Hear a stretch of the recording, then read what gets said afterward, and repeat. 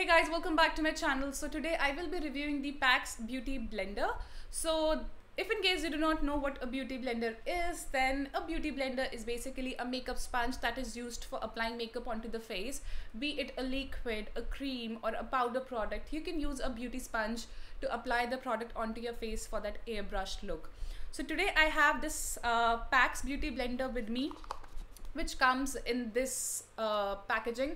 I think the packaging is really nice. It's very sturdy. I think it's the best quality cardboard sorry. It's the best quality cardboard box, and what I really like about it is that it is reusable. So after each use you can wash your sponge, you can let it dry and then put it back into the case. That would make sure that it doesn't attract dust or dirt and stays new for a longer period of time. So a big thumbs up for the packaging, guys. Now Beauty Blender. Now PAC's Beauty Blender is made to be a dupe of the original Beauty Blender. Now the original Beauty Blender retails for 2000 rupees, which is so much of money, and I can't just convince myself to spend a bomb on a makeup sponge. I mean, let's face it, guys, a makeup sponge has to be replaced every few months. I mean, if someone uses it rigorously, you have to replace it every few months, and 2000 rupees every few months, it's a lot of money. So when you have so many other dupes available in the market, well, I cannot go and spend my money on the original Beauty Blender. I don't think I ever see myself doing that. So instead of the original Beauty Blender, I've been using the Real Techniques Beauty Blender for a long period of time, and this is such a great product. And in fact, a lot of makeup gurus across the world swear by the Real Techniques one, and a lot of them prefer Real Techniques one over the original Beauty Blender. That is just because this one does the job of applying makeup onto your face equally well, and it's just so inexpensive. So today I will be reviewing the PAC's Beauty Blender, and I'll be comparing it with the Real Techniques one. So firstly, I showed you the packaging of the PAC's Beauty Blender, which is this cardboard box. So definitely PAC's Beauty Blender wins over the Real Techniques plastic casing, which you can't really reuse. So a big thumbs up for that, guys. Let's come on to the shape and the size. Now the PAC's Beauty Blender is exactly the same shape and the same color as the original Beauty Blender. Of course, Real Techniques has its own color and its own shape, which has its own advantages. So yeah, they're almost the same in size. This one is really damp, this one is not so damp right now, so it might seem smaller, but they are almost the same size. And the biggest difference that I can feel between the two is that the PAC's Beauty Blender seems a lot more dense. The core seems a lot more dense to me as compared to the Real Techniques one.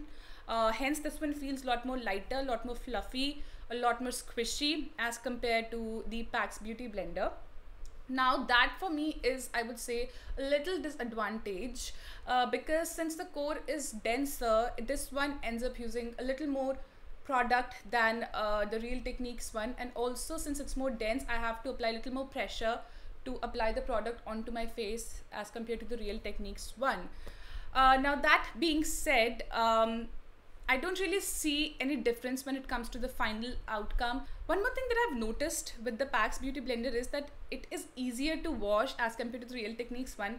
My Real Techniques makeup sponge gets stained really easily, and if I have to say, you know, if I've applied products, if I've applied makeup on my face and after an hour or so I go and wash them, the stain on the PAC's Beauty Blender gets washed away very easily as compared to the Real Techniques one. I don't know how is that possible, why is that so, but I have definitely noted a difference there, and it's a big thumbs up. Of course, it's really great. So I would say, if you're looking to buy out a beauty blender or a makeup sponge which is easily available in India, which does the job of applying makeup equally well as compared to the original Beauty Blender or even Real Techniques one, I would say go ahead and buy this. By the way, this retails for 485 rupees, and you can buy it from the PAC's store on Amazon, or you can even go and buy this directly from their official website, which I would link in the description box below. But what if both are available at the same rate? you can buy whatever you want to, right? So either of these is really good, but if you have a better deal on this one, buy this one. If you have a better deal on this one, then buy the Real Techniques one. So I would just use this PAC Beauty Blender to apply this Pond's BB cream on my face, and then we'll see how it works. I mean, I've seen how it works, now you will see.